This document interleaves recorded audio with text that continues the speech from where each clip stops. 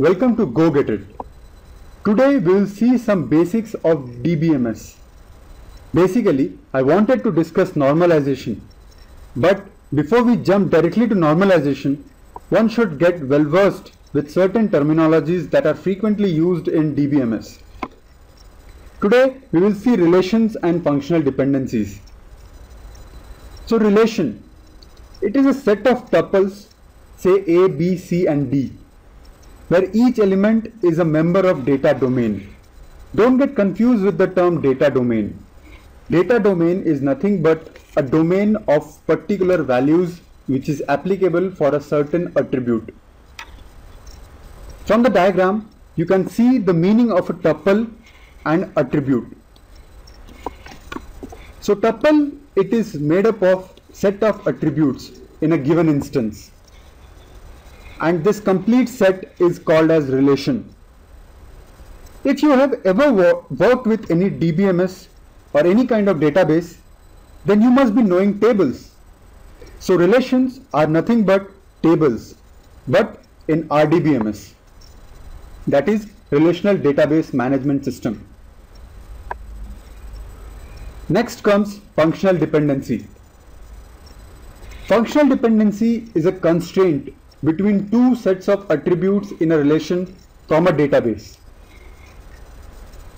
For example, for a given relation R having attributes A, B, C and D, a set of attributes from R is said to be functionally determine another set of attributes only from R, and which is denoted in this form. This form, it is read as B is determined by A or A determines B, where LHS is called as determinant and the RHS part is called as dependent. Each value of determinant is associated precisely with only one dependent value. Confused? Now let's see an example. But before we move to an example, there is one thumb rule which needs to be applicable all the cases. We need to check the determinant. There are two cases. If a duplicate determinant arrives or if it is not a duplicate. So we have these two scenarios: if we have duplicate determinant or we don't have a duplicate determinant. If determinant is not duplicated, then it is simple. The determinant is a part of functional dependent set. If it is a duplicate determinant, then our next step will be we have to check on the dependent. The dependent, if it is a duplicate and if it is not duplicate, again two cases. If it is not duplicated, then that complete functional dependent set is not a member of the given relation. If it is a duplicate determinant, that means it belongs to the set of functional dependence which for the current relation. Now let's jump to the example. Here's the example. We have a given relation, or you can say it as a table, where attributes are A, B and C. Here you can make out the actual definition of tuples. Your tuple are 1, 2 and 3 makes a tuple for a given instance for the first row. For the second row, the tuple is 2, 2 and 3. On the right hand side, you can see the possible FDs of this given relation. FDs here means functional dependencies. So here around 21 set of functional dependencies, possible functional dependencies we have derived from the given relation. So how does we read this? A derives A or A determined by A. B is derived by A. What does this mean now? Now here you can see that this A is nothing but the determinant part and this B is nothing but the dependent part. So as the flowchart in the previous slide, it says we have to check first whether the determinant is duplicate or not to determine whether the given functional dependency is valid or not. Now let's apply this flowchart or the algorithm in this relation. So we say B is derived by A. So for this instance we have 1 derives 2. Very well. We'll check for the duplicate entries in the attribute set A.